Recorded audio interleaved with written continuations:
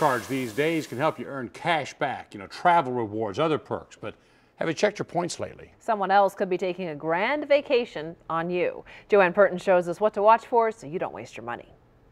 Building up miles toward a flight or points toward a hotel is how many people save for a much-needed getaway.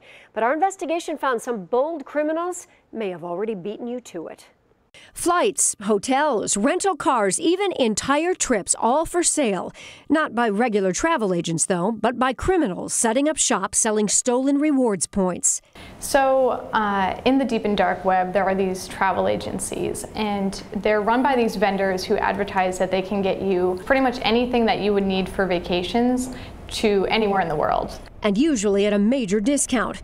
Liv Rowley is an intelligence analyst who spends her day monitoring the dark web for fraud. Basically, she says criminals use various software tools to nab your points. It's really important to see in the deep and dark web that it's not one person who's doing it all. It's oftentimes groups of people that work together to accomplish fraud. Rowley says a scammer will steal, say, your flight miles and sell them to a criminal travel agent who will take other stolen points for, say, a hotel and pool them together.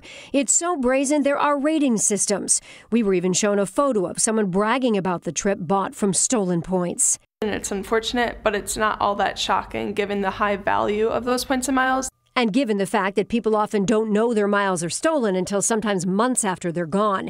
Points specialist Emily McNutt says that's one reason the bad booking agents are able to set up shop. People know to keep their bank account secure. They know to check up on their balances and make sure that everything is up to date.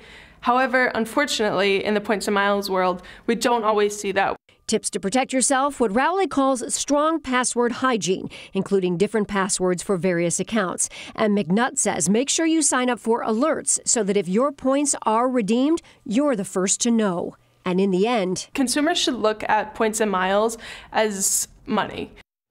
While points programs aren't required to offer the same protection as credit cards, many will stand by their customers. So just be sure to report stolen points immediately if it happens to you, so you don't waste your money.